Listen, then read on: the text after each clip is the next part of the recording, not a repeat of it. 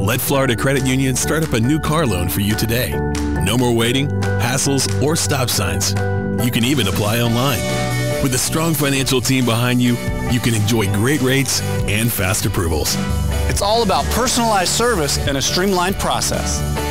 Florida Credit Union, connecting your money to your life. Career Source, Citrus, Levy, Marion brings together business and community partners, economic development leaders, and educational providers to connect employers with qualified, skilled talent and job seekers with employment and career development opportunities. Tune in the first and third Wednesday of each month at 9:30 a.m. to Career Source, Citrus, Levy, Marion, and learn how they can help you. That was the sound of a tree falling. It could be your tree. You're going to have it trimmed, but never got around to calling Pride Tree Service. It could have fallen in a field, and now all you have to do is call Pride Tree Service, and they'll have it quickly out of the way for a great price. But don't wait until the tree falls. It may not fall in the field. It may hit your car, your house, or worse. So call Pride Tree Service today and avoid all those headaches before they happen. Pride Tree Service, 840-0750. That's 840-0750. Hey, Matt, I know Sunrise Automotive does auto stuff, but I need some tires for my truck. Can you recommend someone? Yes, I can. We do that. No, I mean I need them installed and balanced and all that. Yep, we do that. Well, my son needed his windows tinted. Yep, we do that. I need my too. seat replaced. Yep, we do that too. I need a new roof line, and a new spoiler, and a new truck. We can even do that too. Okay, I get it. I suppose you can also do a radio show too, huh? Well, as a matter of fact, join me every Monday at 10 for auto repair with personal care here on The Source. Of course you do. The weather is brought to you by myfwc.com. Safe boating is no accident. For today, some sunshine mixing with clouds. Watch out for a thunderstorm during the afternoon and evening hours. The high 88 to 92. Partly cloudy overnight, low 72 to 76. Times of clouds and sun tomorrow with a shower and thunderstorm or two around in the afternoon. The high 88 to 92. And for Saturday, clouds and some sun with a couple of thunderstorms mainly in the afternoon. The high 90 to 94. From the Florida Weather Center, I'm meteorologist Joe Lundberg. All right, 11 minutes before 8 o'clock. Nice looking Thursday morning, 73 degrees here at the studios of WOCA, broadcasting live from the Paddock Mall. Okay, a couple things in the news. Do I have a ribbon cutting I need to mention, Robin? Yep. Right here, I do. Yep, okay. You have one. All right. There is one today, this morning at 9 o'clock. It's at St. Mark's United Methodist Church at 1839 Northeast 8th Road. And that's here in Ocala. The ribbon cutting is to celebrate the opening of their homeless program to rehabilitate men and women and restore them to self-efficiency. Well, that's a nice one. They have a website. It's called openarmsvillageocala.org. They have a phone number, 622-4475. Anyway, so it's 9 o'clock this morning, St. Mark's United Methodist Church, 1839 Northeast 8th Road. Yeah. Have I been there? That sounds familiar. Oh, yeah. Alex performed there with Cassidy. Okay. Yeah. It's right on Silver Springs Boulevard. East. All right. Bears are in the crosshairs, or will be. There will be there will be a bear. Oh, you didn't hear this? No. Our state legislators decided that yes, we can start hunting bears. I guess they're expecting that in October, the last week in October, when the hunt will take place. About 320 bears probably will be killed by people hunting. The opponents of the idea, which apparently was 75% of the people who contacted the commission. So it's kind of It's kind of interesting that 75% were opposed to it, 25% wanted it, and they went with it. They went with the minority. It is kind of interesting to hear that, isn't it? That's we don't care awful. what you want. We're going to do what we want. Exactly. Elected officials are supposed to go with the majority. So anyway, do you know, this is really more than a story about the bears. Mm-hmm. This is a story about your legislators listening to what you have to say. That's right. Evidently, they didn't listen. And you're not the only one saying that.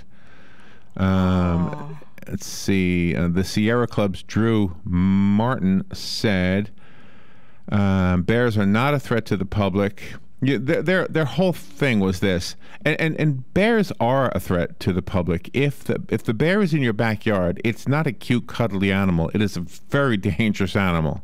That's right. So to make it illegal to shoot that bear would be wrong. You should be able to shoot that bear. Right. I mean, exactly. within reason. I'm not saying, oh, there he is. I mean, you can try to scare him away. I wouldn't. Obviously, you're not going to kill something just for the fun of killing it. Well, some people might. Yeah. But I mean, ultimately, there should not be any consequences for protecting yourself from a wild animal. However, the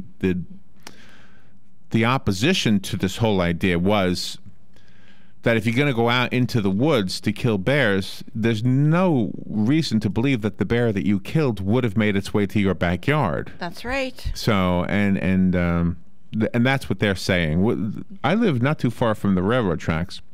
And the railroad tracks were determined to be how a bear got onto, is it 17th Street over there, Robin? Yes. Right, okay. Yep. Remember there was a bear a few years ago, and they said that's how the bear got there. It walked down the railroad tracks, which I would have loved to have seen that. Yeah. Yeah, and I live right near those railroad tracks, so it could have come into my yard. But I wouldn't have shot it if it was on the railroad tracks. I might have, hey, you're going to get hit by a train. I might have done something. Yeah, or called Fish and Wildlife. Right, call somebody else, but... Anyway, and again, we're kind of focusing on the bears when the real story here is the legislators, because they didn't listen to the majority, and they're supposed to. Let's see what the listeners have to say. Good morning, you're on the air. Good morning, Larry, Robin. The thing is, you're going into the woods to kill the bears. Where are the bears giving a problem? They're not, it's in people's backyards. That's what they're saying. Yeah, yeah. So my point being is, you're going after, it's the old story. Just because one bear is bad doesn't mean all bears are bad. They're wild critters, and wild critters are going to, usually they're very wary, so they're going to be very careful about what, or very defensive. And if you get too near to them, that's their defense to go counterattack. Absolutely. So anyway, I think it's just wrong.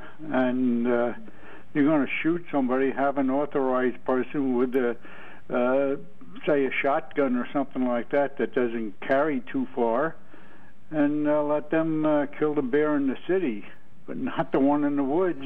Yeah, I think you're right. And 75% of the people agree with you. Thank you, Sonny. Do you know what they do out in Yellowstone? I saw this video one time that the rangers have paintball guns. And they make a lot of noise. So they don't kill the bears. They just make them realize this is not a happy place to be. Yeah. Because these paintballs, they didn't have paint in the paintballs. They had like a clear stuff. So it's just, so it hits the bear. It hurts the bear, like probably a lot. Yeah. But it doesn't kill the bear. And with the loud noise and the painful stinging of the paintball projectiles, whatever, they figure it out. Oh, gee, I'm not going back there. That's a bad place to be. And too, now maybe the 75% that were against this, they'll take this to the Florida Supreme Court, because there's plenty of time before. You never know. I hope they do. I hope they take it to the Florida Supreme Court to override the governor. Good morning. You're on the air. Good morning. Good morning. I'm going to throw something into your 75% argument. How many of the callers were from out of state? This was a message. This was a campaign from the Humane Society of the United States. How many of the callers were from out of the state? That means they have no standing in the Florida court. Does that mean that 25% were also from outside the state? I would say more of the 25% were from in the state, and more of the 75% might have been from out of the state. Speculation, though. There's, I mean, if you're going to say, yeah. Go ahead. No, I think it's reasonable speculation. Based on? Yeah, probably. Well, because it was a campaign led by the Humane Society of the United States, which is a nationwide organization. So you had callers from Michigan and Minnesota and Iowa, and all over the country. Okay. All right. I appreciate the call, Jim. So likely the true percentage probably was closer to 50-50. Okay. All right. I guess I don't know. I don't know. I mean, if you're saying that people from outside the state were involved in this discussion, then I would assume that there are people outside the state, like the National Rifle Association, of the hunting people. Right, you know? exactly. I'm not opposed to hunting. No. And I'm not, no. and I'm not unaware of the need to sometimes cull the like the alligator thing. Yeah.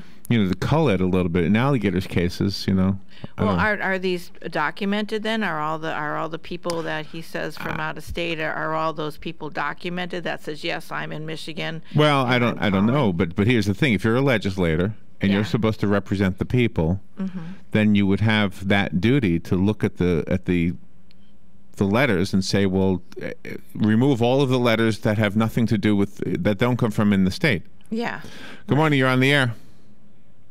Morning, Sonny again. I agree with your paintball deal, except it should have paint in it to identify the problem bear. The other thing is, before I came to Florida, I was living in the town in upstate New York. It was common occurrence to see bears every once in a while roaming around, and if you take away or you don't let them have garbage, or there's nothing there for them to really go after, they will not hang around. That was another argument. Yeah. I lived on a dead-end street, and the end street, right, the end house, my neighbor came out. He was older than I am. He came out and he thought he saw a dog sleeping under the tree.